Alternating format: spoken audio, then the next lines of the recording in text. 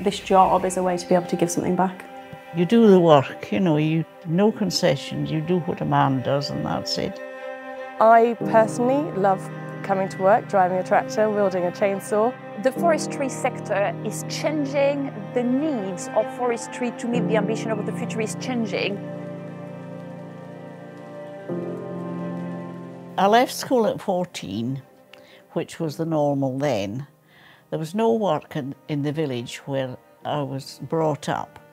A crowd of girls were coming from Glasgow, or coming from one of the cities, and they were we called the Women's Timber Corps. Take a good look at these sturdy lumberjills on their way to fill their daily bag of forest junk. It was very hard work.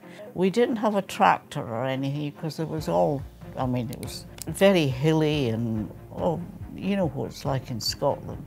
It was all done with horses and drag chains. All the timber had to be drawn out of the forest with that. And they had the long saw, there was one at each end, you know, one girl at each end. Well, I knew how to do that because I'd done a lot of that with my father. Today, forestry has seen a big change for women and the opportunities that are available. I have seen more women coming into the sector, and I think it's because our perceptions of forestry and what it is slowly changing. When you think of forestry, or people that work in forestry, you expect somebody to be walking around the forest with a chainsaw or an axe or a harness on, but actually there's so many roles. From field foresters to ecologists to people working in communications, we need all families of jobs being represented to support forestry. My drive into work past Marshall's Lake, looking up at the trees, just generally being outside, working with a bunch of fantastic, passionate people. You feel like you're doing something good for the future and for, yeah, the next generation.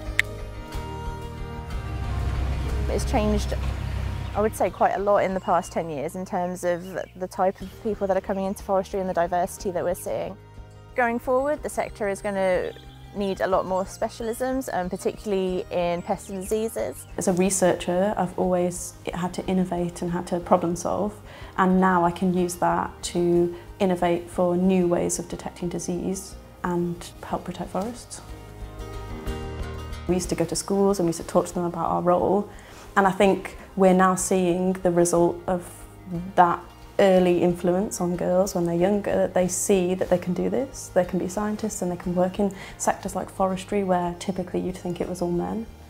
Forestry is a great career for women and for everybody for that matter, both because of the subject matter. I'm of course passionate about forestry and the benefits that trees and woodland can deliver, but because of the people who work in the forestry sector who are incredibly passionate, generous with their knowledge and welcoming of others. I hope I'm contributing to making a difference with others in terms of creating the momentum and the confidence to ensure that in the future, planting trees, creating woodland, seeing more woodlands around us are natural choices. The advice I would give for women considering a career in forestry is just to go for it and to get stuck in. Be bold, to be brave, and if you are passionate about something and you want something, to go and get it. Go for it. I haven't looked back since. The Lumberjills probably sparked a real difference in showing that women could play a part in the forestry sector. They opened the door in a way for some of us, and it's now up to us to carry on the trajectory they initiated and making sure that more women can work in forestry.